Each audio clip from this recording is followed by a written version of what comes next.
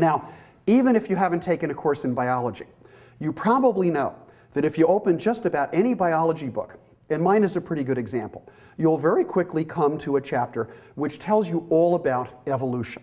And we have this sort of thing as well. Why is it?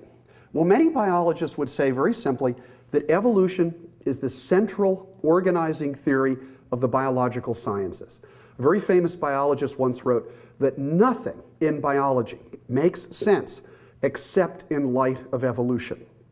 Other people have said that without evolution, biology is just stamp collecting.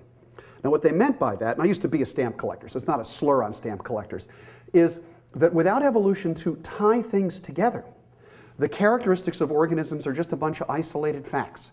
And what evolution actually does is to show how those facts fit together. So how do you explain evolution? I was thinking about that when I was preparing to meet you this morning. And one way to do it would be the way that Charles Darwin did, which is to write a book. And Charles Darwin explained evolution in The Origin of Species, depending upon the edition, that it's about 400, 455 pages. So one good way to spend much of the time in this lecture would be for me to open page 1 and start reading The Origin of Species. And I hope that at some time in your life, I'm not kidding about this, every one of you reads The Origin of Species. And the reason for that, I know it looks old and I know it looks dusty.